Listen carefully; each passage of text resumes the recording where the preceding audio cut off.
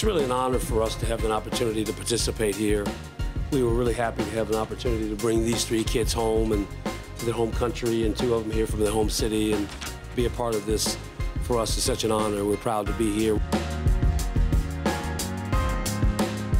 It was great to be back home, play in front of family and friends. You know, I had going to school in the States, never thought I'd have the opportunity to come back and play on in an arena that, you know, I grew up watching great players, great Toronto teams in the past. So it's kind of an emotional moment for me coming back home, being able to play in such a historic arena. So I'm just happy to have the opportunity. It's a different level. It's not the same. College basketball is a different monster, and at Harvard especially, you got to step up your academics. It's hard, you have to manage your time, but it's worth it. And not that many people get this opportunity, and you got to make the most of it. And us being Canadians, you have a little bit of a chip on our shoulder. They're going there too. We want to show that we belong. So overall, it's a humbling experience to be there, and it's just an amazing opportunity that's very hard to turn down. It's a bigger basketball decision. I think a lot of kids here realize that. Basketball is going to be over for all of us one day, for everyone one day. And the stability you have with its name and what the school opportunities bring is something I think all of us recognize.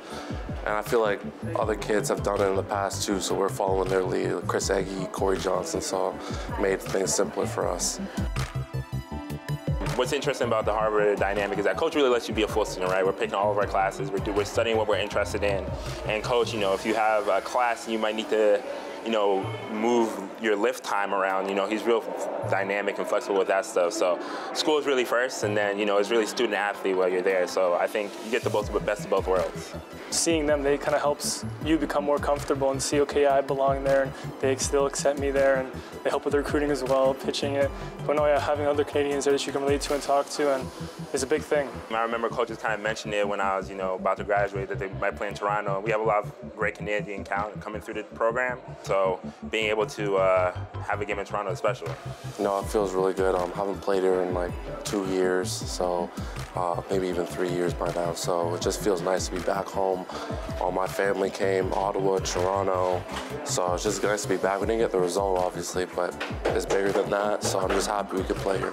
This is like pretty much my first time like permanently away from home. So me and my family are very close. So anytime I get to see them, it's really exciting. So